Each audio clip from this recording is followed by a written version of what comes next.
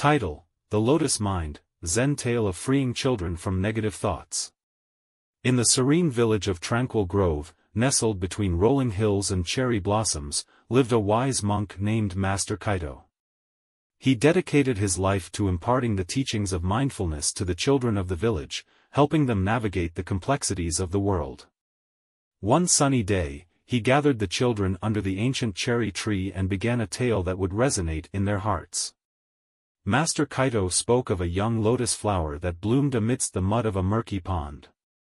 The lotus, despite its surroundings, remained untouched by the impurities below. In the same way, he explained, children could maintain a lotus mind, a mind free from the muck of negative thoughts. He shared a simple practice: whenever a negative thought arose, the children were to imagine it as a passing cloud. They were encouraged to observe these clouds without attachment, letting them drift away. Master Kaito emphasized that acknowledging negative thoughts was the first step to freeing the mind. As the children embraced this practice, a transformative energy swept through Tranquil Grove. Gradually, they learned to release their worries, doubts, and fears, allowing their minds to bloom like the resilient lotus. One day, a storm engulfed the village, testing the children's newfound wisdom.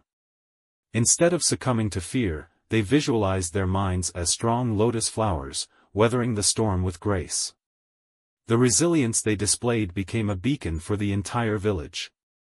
The lotus mind, Master Kaito proclaimed, is not about escaping difficulties but facing them with a heart untarnished by negativity.